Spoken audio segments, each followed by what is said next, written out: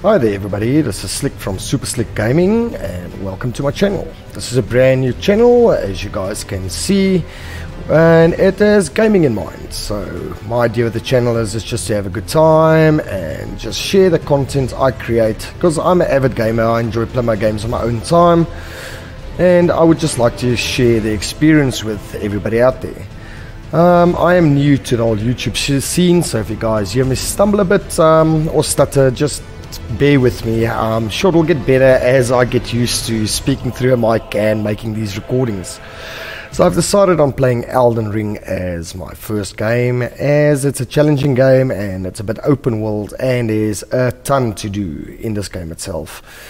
And I know it's difficult. I've played Dark Souls-y type games in the past and there's a lot of challenges involved with this game and a lot of dying to come in my future. But that's just part of the experience, and hopefully it makes for enjoying watching experience for you guys as well. So I'm gonna get cracking into the game now, create a new character, and we can take it from there. I have played the game about an hour or so just to get the idea of the key bindings and movements and how the game works itself. So I haven't gone too far in the game itself, as it's about an hour or two maybe max. So I wanted to keep the game fresh for myself, and obviously so I experience the things as you guys experience it alongside me. So I'm going to start the new game now, create a character, and we can take it from there. And just also apologies if you hear some background noise. I do have a son in the background here, and also I have some dogs and stuff that might be barking on the outside. So it's unfortunately nothing I can do about that, as I don't have a studio just of yet. Hopefully in the future, in a few years from now, if the channel does grow, I might be looking at upgrading and just making the experience better for the users. But alright, back to Elden Ring. So I've played that first hour or two of the warrior. I like the dual wieldingness and the two swords of the character. The only downside is you pretty much cannot block because you're running two swords and don't have a shield. So it's more orientated around moving around enemies instead of tanking them and taking damage. So movement is a key factor of the character. I think I'm going to stick with him again, because I did like the fastness of his melee attacks and how quick he can get out of the way. So it's a bit of a high risk, high reward with this character. Extremely quick damage, but also quite squishy and can't block. But I do like the warrior, so I think I'm going to go ahead and play with the warrior again. I'm going to take a male character, and let's just enter my name right here. Okay, I'm going to move it to mature, because I'm not the youngest lad anymore. I'm not very young. I think keepsake itself, I'm going to go for a little bit more HP. That always helps quite a bit, especially in the beginning of the game itself. I can customize the face and stuff for the character, but I'm not going to go into deep with that. I want to dive into the game itself. So let's finish up the character and let's click OK. I'm also going to try my best not to speak through the storylines and character dialogue, so you guys can also have a good listen to what the storyline's like and experience the story itself as well.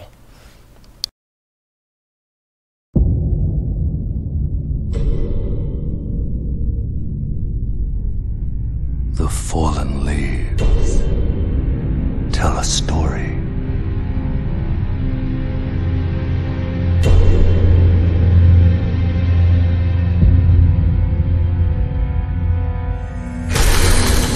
The great Elden Ring was shattered.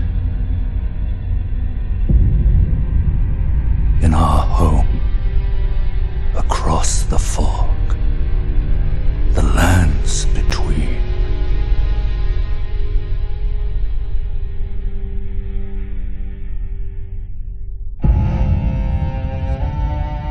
Now, Queen Marika the Eternal is nowhere to be found. And in the night of the Black Knives, Godwyn the Golden was first to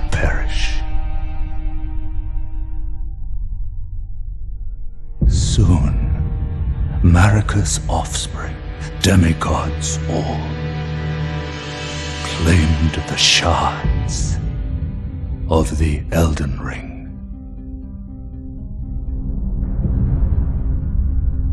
The mad taint of their newfound strength triggered the shattering.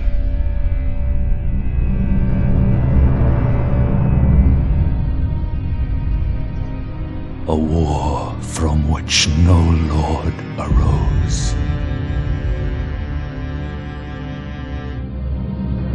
A war leading to abandonment by the greater will.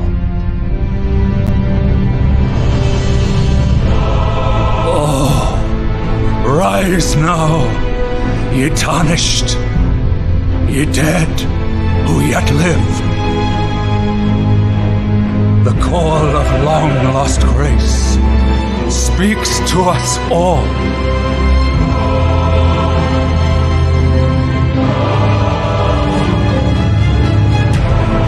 Horalu, chieftain of the Badlands, the ever-brilliant Gold Mask.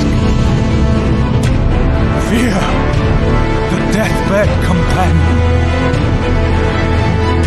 a loathsome dung-eater, and Sir Gideon Opnir, the all-knowing.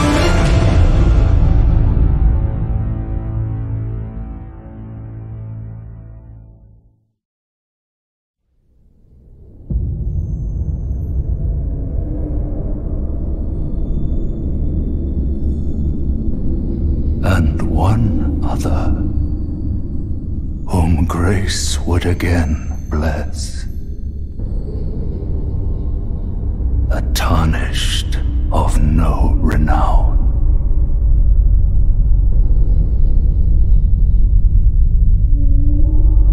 Cross the fog to the lands between, to stand before the Elden Ring and become the Elden Lord.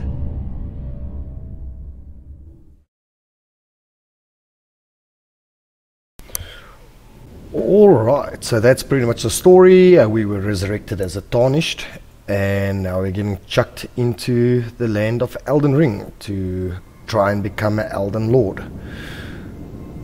So yes, here we go. This is the start of many a dying.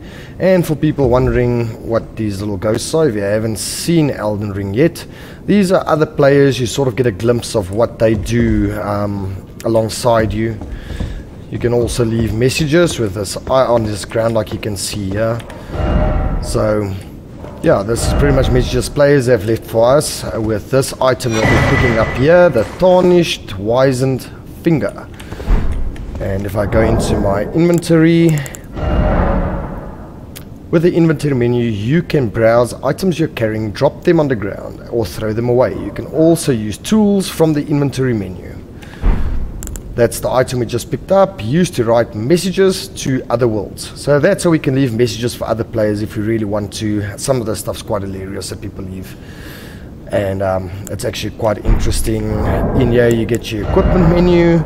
With equipment menu you can equip ornaments, arrows, bolts, armor, talismans and items. You can equip up to 3 ornaments each to your left and right hands.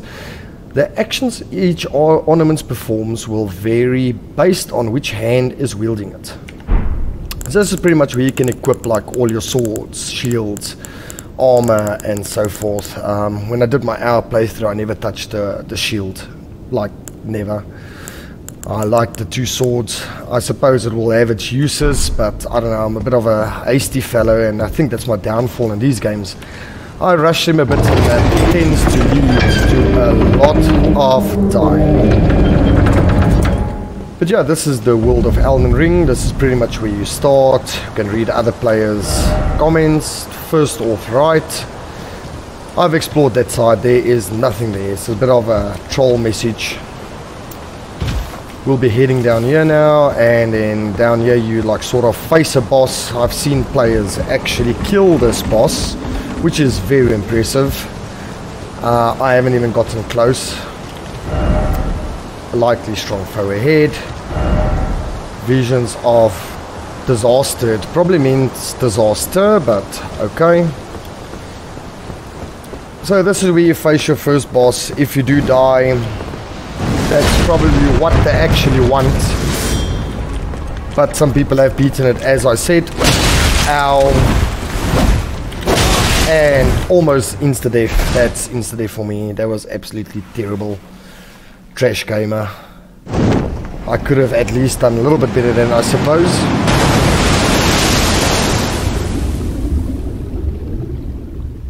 And I think there's a small story bit coming up now.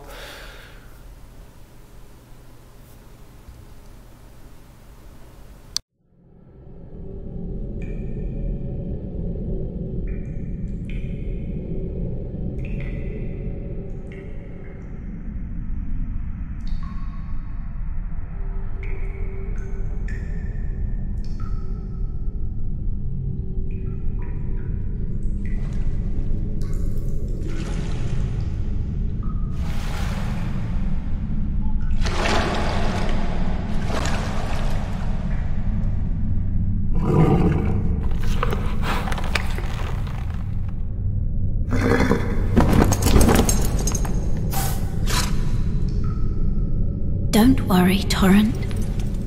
Fortune is on his side. We found him here, after all.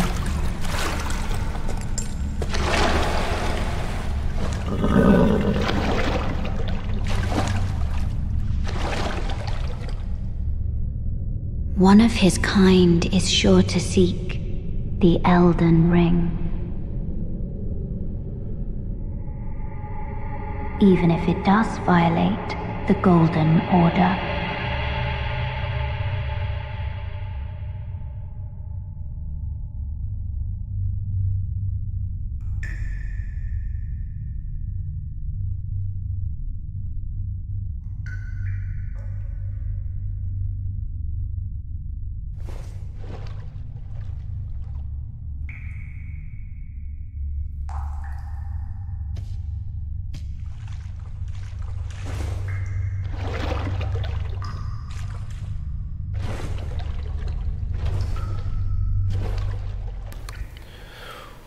Alright, and this is pretty much actually where the game starts.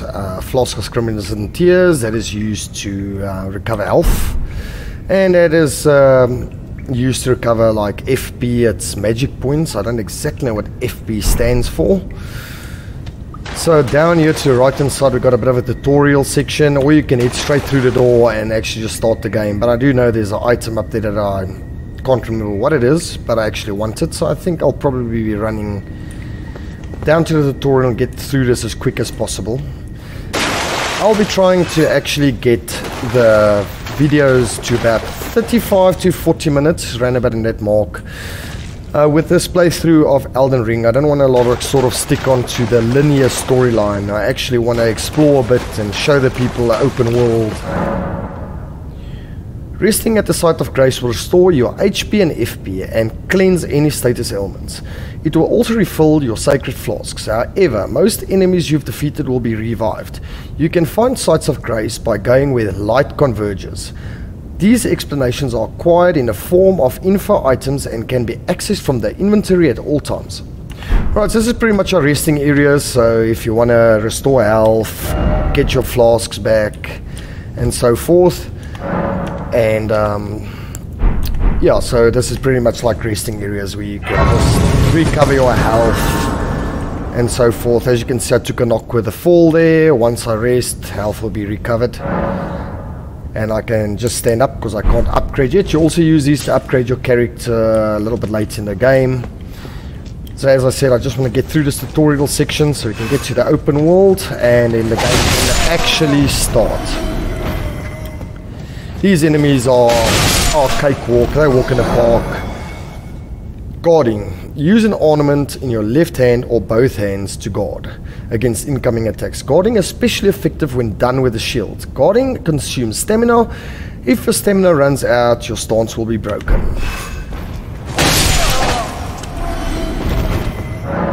Dodging. You can avoid enemy attacks with a dodge or roll or backstep. Both of these actions consume stamina.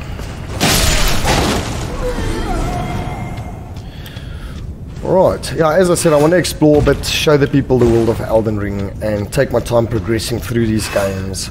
I want to try and drop about the goal is to try and drop about 3 to 4 videos once a week, and try to keep it like a regular thing, just to keep the channel moving and to keep people watching.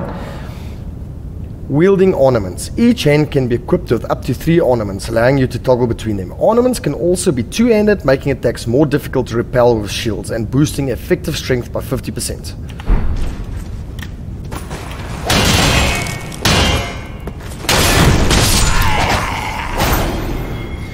Yeah, it looks easy in the beginning, guys, but as I said, the hour and a half I've seen, it's actually extremely tough.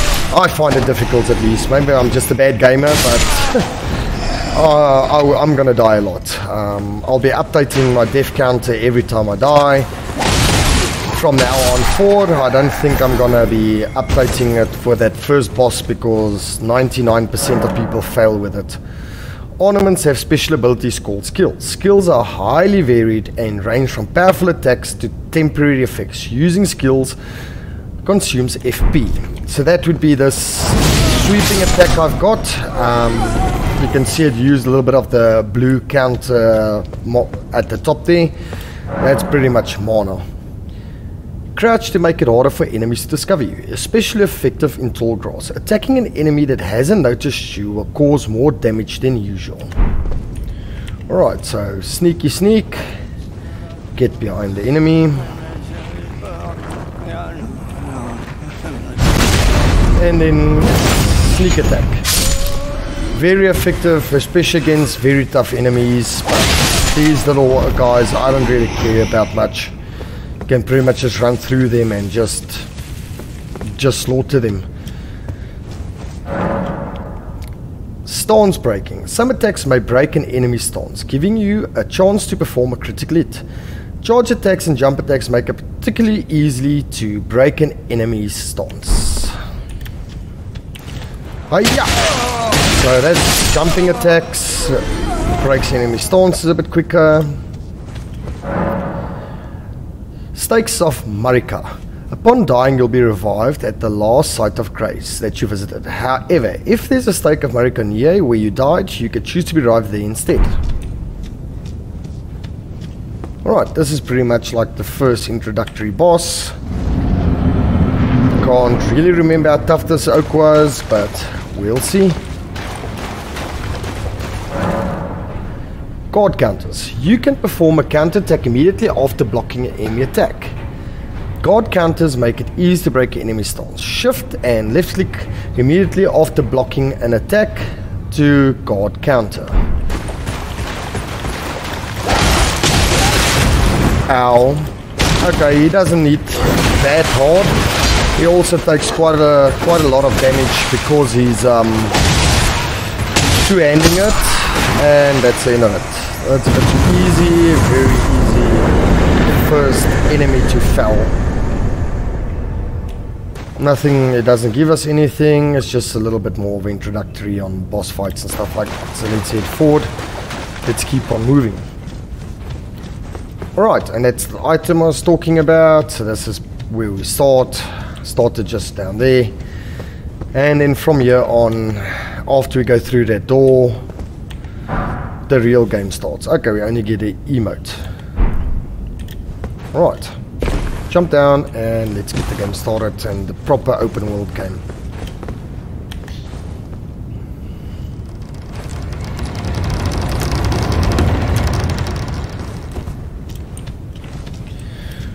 Right, nothing here much to see. Just a recite an item.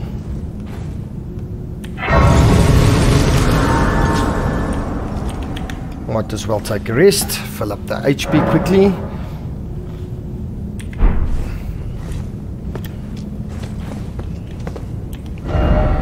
try jumping off. Cooperative multiplayer. Use Tarnish with a furled finger to write a gold summon sign. Cooperative multiplayer will begin once you've been summoned to other players' world. You will take the role of an ally, a furled finger, and your objective is to defeat the area boss. The compass at the top of the screen indicates the direction of the summoner of the host of fingers. So the host of fingers is the guy that summons you to the world. If he dies, then the mission's over, and obviously if you die, you just return back to your other world. Let's have a look at that item quickly, and that will be in a multiplayer slot. With the multiplayer menu, you can use various multiplayer items. If you set a group password, you'll be more likely to see messages, summon sides, bloodstains, phantoms, and so on from others using the same password. If you set a multiplayer password, you'll only be matched with other players using the same password from most multiplayer features. However, multiplayer passwords do not apply to invasion multiplayer. Alright, we picked up this item. This is the Tarnish Furled Finger. You can leave a gold summon sign to play cooperative multiplayer. The sign will appear in other players' worlds and allow them to summon you as a furled finger from cooperative multiplayer. Multiplayer begins once you are summoned. Your objective is to defeat the area boss. If you leave a second summon sign, the older sign will vanish. Alright. I actually enjoy this game on the sense that it sort of is a lot more multiplayer based than what the Dark Souls genre was. Like Dark Souls, you did play multiplayer, but I feel this game, they actually made it a little bit more important to do the multiplayer because some of these bosses are extremely difficult. So you also, when you do play a multiplayer game and you go and you are summoned by another player and you do finish the boss, then you actually get rewarded with the item that you can call other players to your world to help you out. So I have a bit more emphasis on trying to get the multiplayer going for like a Dark Souls type game, which I actually really appreciate. And this is Elden Ring. Welcome to the gorgeous world of Elden Ring. So much to explore, so much to do, so many places to go, and the best thing is the choice is yours. You can do whatever you want in whatever order you want, and I think the world's absolutely gorgeous. Although that Elden Ring is not, you know, massively focused on graphics intensive games and more gameplay, I still think it is a very nice looking world to look at. So many different biomes and places that look so much different than the rest, and I think it's an absolutely gorgeous game. I don't have to... Alright, the map. Use your map to check your current position as well as the terrain and surrounding structures. You can update your map with new information by finding map fragments at stels along the road. You can also use the map to freely place beacons of light to serve as landmarks as you explore. Now let's just activate this Touch of Grace. If I do die, I start here. Grace exists to guide the tarnished and lead them along the proper path. Even now, some sites of grace retain the power. The golden rays will guide you along the way. So these golden rays you see sort of points you to the next sites of grace, which will follow you on the main story plot. But as I said, I'm not going to just be running this. I'm going to be moving along, you know, and exploring a bit and leveling up and stuff like that, and just enjoy the game as most as I can. I feel like running the linear storyline on the game itself will just shorten the experience, and myself and the people watching will just like sort of miss out on a lot of the game's, you know, value and everything it brings. Oh yes, tarnished are we? Come to the lands between for the Elden Ring? Of course you have. No shame in it. Unfortunately for you, however, you are maidenless, without guidance, without the strength of runes, and without an invitation to the Round Table Hold. You are fated, it seems, to die in obscurity. Luckily for you, however, there is one shining ray of hope for even the maidenless. Me. Vare. Take care to listen. Are you familiar with grace? the golden light that gives life to you tarnished. You may also behold its golden rays, pointing in a particular direction at times. That is the guidance of grace, a path that a tarnished must travel. Indeed. Grace's guidance holds the answers. It will lead you tarnished to the path you are meant to follow, even if it leads you to your grave. Alright, dude. So he just pretty much says that I need to follow the light and move on. And then yeah, from there on, the exploring starts. As you guys can see, I am playing the game on PC. It's max settings, so hopefully it looks good on the video itself. In every corner of the lands between, you'll find fruits and flowers, mushrooms and butterflies, and various other useful materials. These materials can be used for crafting. And we found a roa fruit. Let's go have a look at roa fruit. Roa fruit, material used for crafting, easily found everywhere in the lands between. Alright, so there's some more materials here. So these stakes are, these things here are summoning pools. In each area you may find effigies or materials. These effigies are summoning pools. You'll find it easy to summon other players at these locations as co-op and hostile summoning signs created. With small effigies, gather at summoning pools. So this is a bit easier to find players that can help you. If I activate that item, you know, it will sort of show me other player signs and stuff, and it's easier to find them around these little icons here. Small golden effigies. Send a cooperative summon sign to several nearby summoning pools. If you are summoned, you'll be transported to that summoning pool's location. In a host of players' world and multiplayer will begin. The objective will be to help the host player defeat the area boss. Alright. Alright, so when I played around in this hour or so, I tried to fight this thing. I think I died about 10 times, and then I realized, no, this might be, you know, a boss for a different time. I can go try and show you guys how absolutely tough this guy is. I mean, the worst that happen is that I can lose 589 of my upgrade points. But let's see. This oak is extremely tough. The tree sentinel.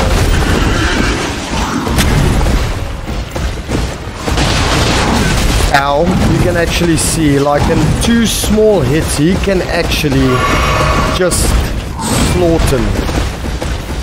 And I'll try my best, but this is just an example how tough these enemies can actually be in this game. Like this a special move can actually, if it does clip you, can actually one-hit you. And I've gotten about halfway to killing him, and that's about it. And it's all about patience. A lot of ducking, a lot of movement.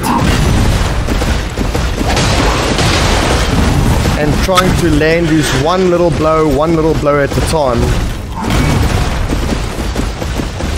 Come on.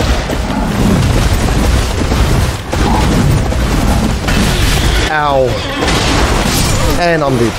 You see, it just takes one little mistake and he absolutely wrecks you. So I've tried a few times. I've got about halfway with him. Didn't get close to kill him. So that's a boss definitely for other time. And when I'm leveled up a bit more. Death. Upon dying, you'll be revived at the last site of grace that you visited. You will drop any ruins in your position at the site of your death.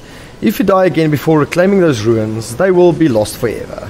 The compass at the top of the screen indicates the direction of the lost ruins. Alright, so pretty much if you die twice in a row without collecting your ruins are lost forever. And then you have to start building those ruins up again, and from there on. Everywhere on the map you'll also get these animals and stuff that you can pretty much kill, and that gives you other crafting ingredients. Very vibrant world. Lots going on, lots to do. So you see I got small beast bones on that one, and there's something on the ground here. That's a ruin fragment.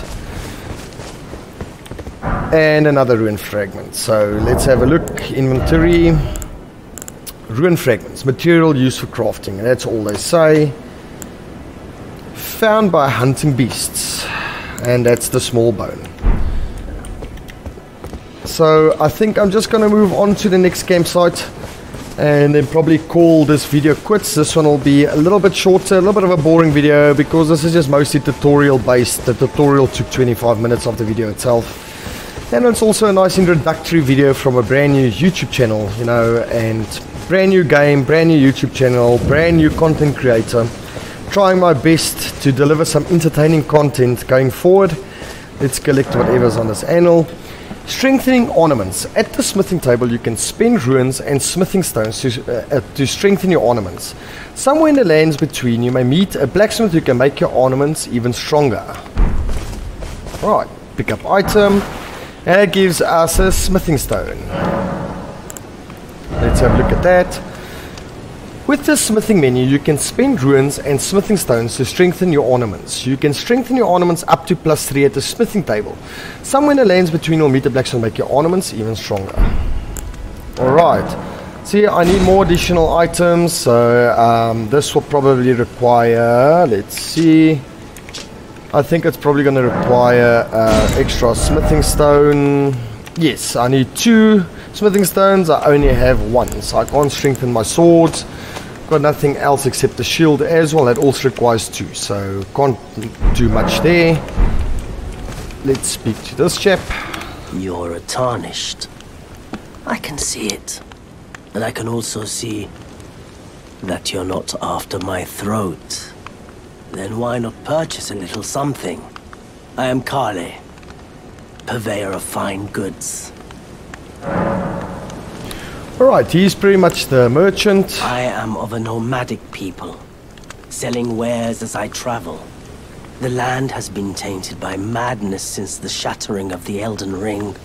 It's only tarnished like yourself, who keep things from drying up entirely.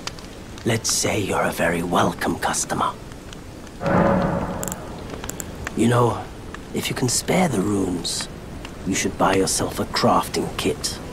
A crafting kit allows you to make basic items on your own. Essential, really, if you intend to survive out here for any duration. The kit costs a bundle, and I admit I do take my cut. But the important thing is that you survive. Every customer counts, after all. Alright, so this is the buying and selling dude in the beginning. With the shop menu you can spend ruins to purchase various items. You can also sell items for ruins. Each merchant stocks a different variety of items for purchase. Alright, so he recommends the crafting kit, which would be this. This is important, so you can craft various stuff, from stuff to say using in multiplayer and stuff to buff your weapons. So I also feel this is quite an important one. I'm only going to buy that, and let's see. Flask of Wondrous Physique and Note Waypoint Ruins.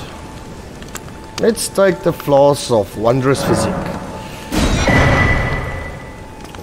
Right, that's pretty much all we can craft, or buy, I mean. I'm glad you took my warning to heart. You've made an excellent choice.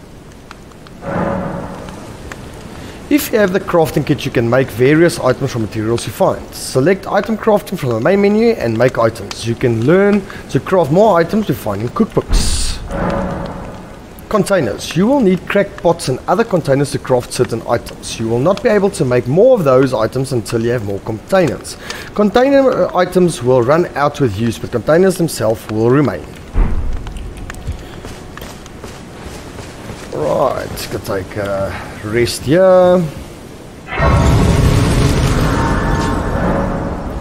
Fast travel to sites of grace. Through your map you can instantly travel to any sites of grace you've discovered. However, there are some dungeons and other areas where this cannot be done. Right, so if you have a look at the map menu. With the map menu you can check your current position and terrain and buildings in surrounding areas. You can also freely place beacons of light to serve as landmarks as you explore. Lastly, through the map you can select any site of grace you've discovered and travel there instantaneously. However, there are some dungeons and other areas where this cannot be done. Alright, so this is pretty much where we started. As you can see, the scope of the map is absolutely massive. When I played, I only saw this much, and as we discover more places, you'll see how big it becomes. And we can fast travel by pressing F. We can travel to the first places where we started and so forth. It's quite handy and convenient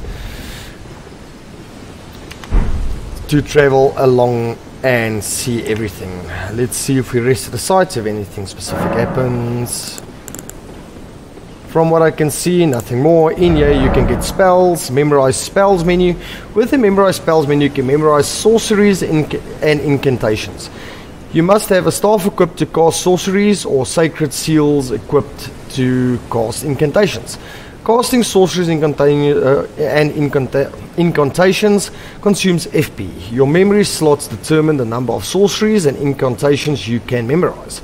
You can increase memory slots by obtaining a memory stone. So there's spells and stuff that's going to pop out here throughout time. Not really made for my character. My character is more the melee sort.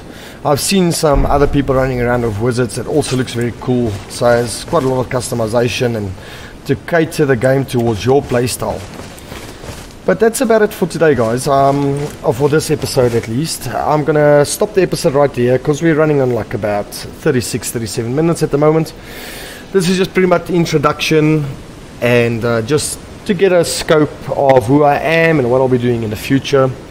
Please, if there's anything you can help me improve on, if the sound is not sounding right or if there's any problems with any of the replays, just please drop a comment down at the comment section and I'll do my best to improve on that. Hopefully in the long scale I can start improving my mic quality and getting a proper desk mic and improving the channel as best as I can going forward. But this is pretty much it, guys. If you have enjoyed my first episode and my first introduction as a content creator, please drop a like and subscribe to the channel. And it will also just show your continuous support and it will be highly appreciated. And also drop a comment so I know where I can improve and what your feedback is on this first little episode. And this is me from Slick and Super Slick Gaming. I'm out and hopefully catch you guys in the next episode. Bye bye.